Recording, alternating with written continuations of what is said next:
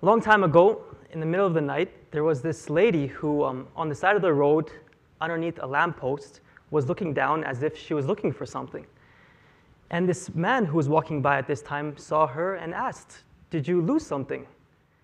She said, "Yeah, actually, I was here earlier during the day walking down this road, and somewhere along the line, I dropped my bracelet." So the man asked, "Do you know where you were along the road when you dropped your bracelet?" And she said, "No, I have no idea." So then he asked, "Then why do you keep looking in the same spot? You haven't moved at all." And she replied by saying, "This is the only spot on the road that has light." Ladies and gentlemen, once again, my name is Hussein, and I am a software developer.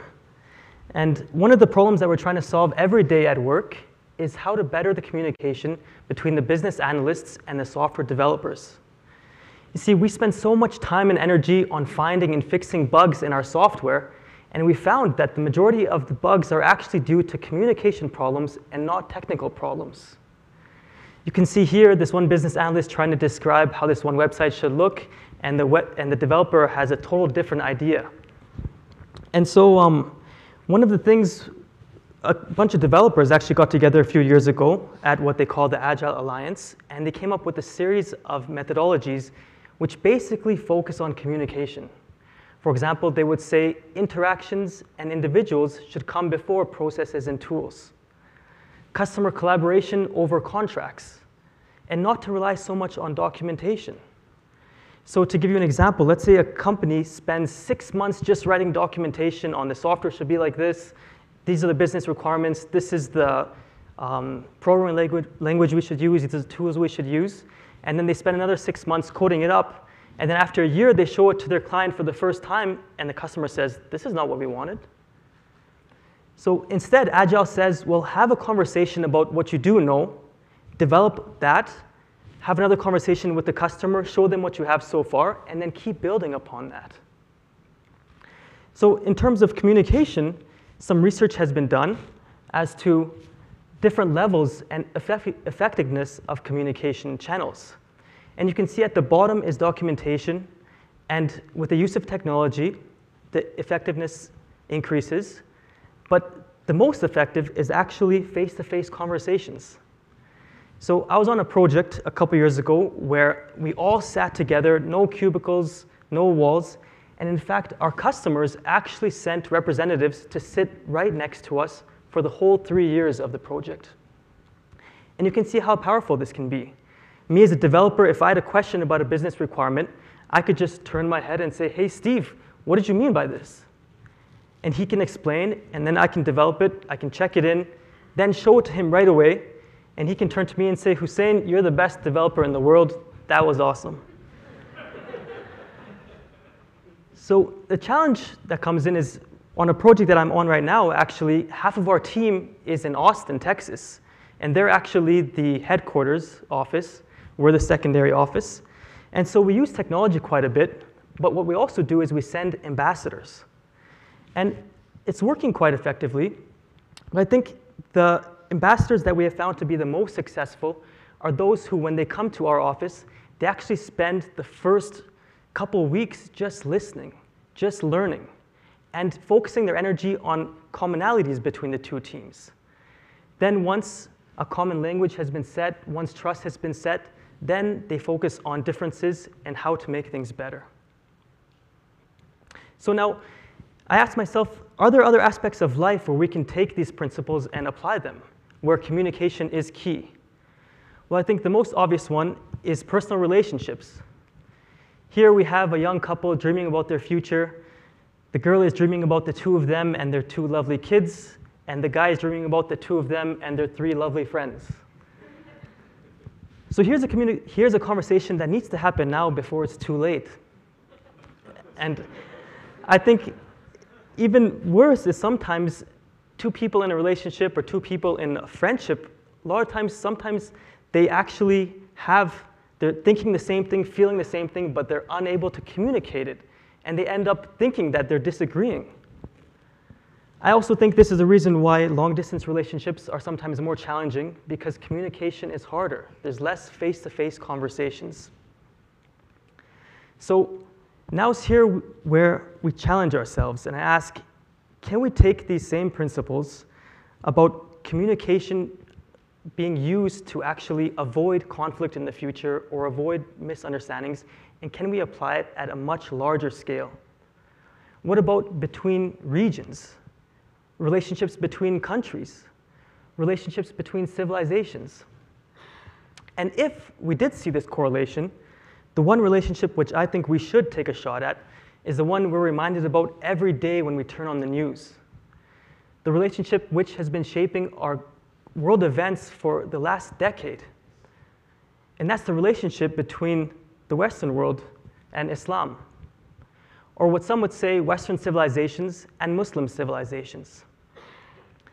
Now, some say this is the reason for the conflict, that we have no relationship, we have nothing in common. However, others will say that it's more like this, that we actually have quite a bit in common. The problem is that we just don't know enough about each other. We just don't know about those commonalities. And I think the one individual who's been the strongest proponent of this has been His Highness the Aga Khan, who has said that, yeah, some people might call it a clash of civilizations, but I think that it is a clash of ignorances.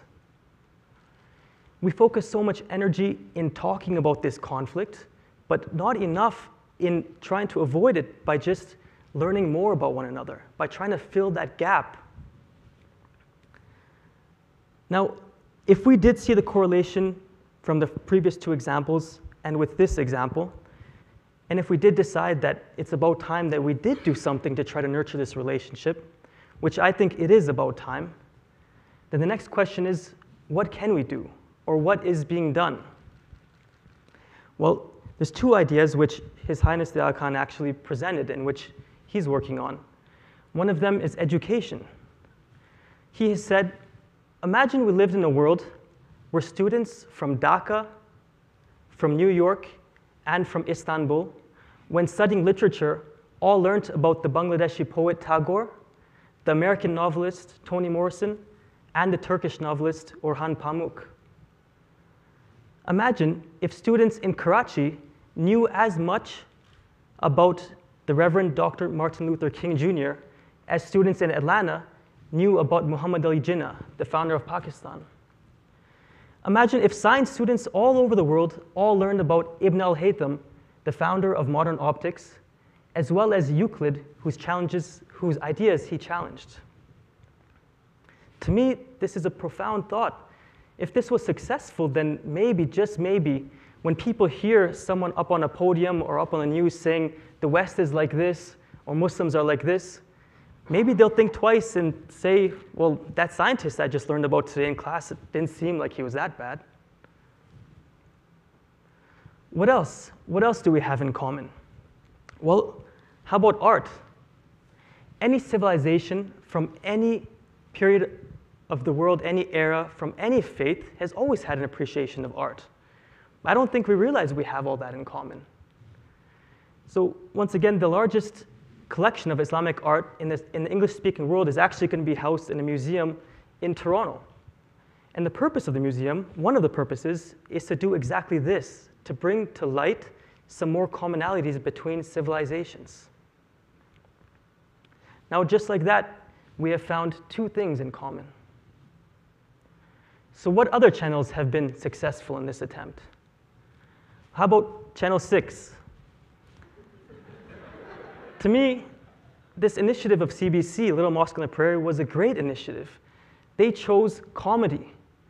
Now, I've been fortunate in being able to travel to many parts of the world, including Muslim countries, and believe me, there's no one who doesn't appreciate some innocent comedy. There's no one who doesn't like to laugh. And they used comedy to actually try to dismiss certain stereotypes. How about some local initiatives? Well, I think everyone here and everyone watching will appreciate the fact that TED Talks and TEDx have been absolute great avenues for people all around the world to learn more about one another. This other one in the bottom left, the One Love concert, was a Calgary 2012 initiative that I attended at the Jubilee at Jack Singer. And it was amazing. They brought together faith groups and community groups from all over Calgary around music. and it was a beautiful concert. The top two organizations are two youth groups, Mosaic and Civic, which are Muslim youth groups, and which volunteer in the larger society here in Calgary. In fact, just last Sunday, they had a joint venture with the city where they had a river cleanup at Edworthy Park. Now, the driving force behind their work is their faith, but it also doesn't hurt to have people look twice at them and say, these are Muslim kids?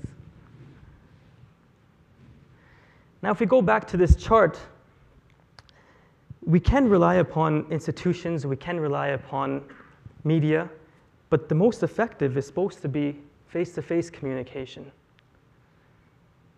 And I think in this situation, it should be a two-way conversation, but I find myself lucky in this situation where I'm born and brought up here in Canada, have a deep appreciation for Canadian values, and I also happen to be Muslim. Now, see, that's the best part about the situation we're in here. This relationship that we're trying to nurture, this team that we're trying to build, is not a long-distance relationship. It's not a remote team. And the reason is simple. We live in a country which has been generous in accepting people from all different faiths, from all different parts of the world, and has been successful in celebrating pluralism within our own country. Now, I do think this is a two-way conversation, but I would like to do my part and just take the last few minutes and tell you a little bit about what I know about Islam. There are over 1.6 billion Muslims in the world, which means they come from a large spectrum of cultures, of interpretations. However, I think sometimes we associate all Muslims with one culture. We think that Islam only has one culture. And sometimes when something happens in a region of the world that has a lot of Muslims, we automatically associate that with Islam. But we don't do it very consistently. For example, if you take India, India has over 180 million Muslims in it, which means that there are more Muslims in India, twice as many Muslims in India, than any African, Persian, or Arab country. Yet, we don't associate Islam with India's great IT industry, their beautiful music, their delicious butter chicken. We're wiser. We know that there are multiple forces at play which influence these things. Two things that all Muslims do have in common. One is belief in one God, and the other is belief and love for the last prophet of Islam, Muhammad. Peace be upon him. And the reason why we say last prophet is because Islam actually believes in many prophets before him, including Abraham, Moses, and Jesus. Peace be upon all of them. Now, when I think about the prophet, I think about his life. He had an extremely tragic life from a very young age. In fact, even before his childhood, both his parents had passed away. Yet, through all that, he always kept steadfast to his good nature and patience. In fact, he was known as Al-Amin, which means the trustworthy. He was known for always being honest, always being caring, friendly, and smiling. They said you would always see him with a smile on his face. When he started to receive revelations and was asked to share them, much of his city actually turned their backs on him and his family, and they were oppressed and actually had to leave, for he was asking them to change their way of life. Now, if you ever read up about pre-Islamic Arabia, there were many horrible things that were going on which the Prophet was asking them to stop. He was asking them to put aside their tribal differences and their grudges of the past and come together as one united and equal community. He was asking them to give rights to women. Now, in pre-Islamic Arabia, there was actually a practice where some families used to bury their newborn daughters because they only wanted sons. Not only did he ask them to stop that, he was also asking them to give rights to women. The first time of having rights of inheritance, rights to agree or disagree to marriage. He even once said to a group of male followers that the greatest amongst you is he who is kindest to your wife. The Prophet used to encourage people to plant trees, to provide water for stray animals. And he sanctioned off parts of the environment and said that we should not build here, we should leave this natural.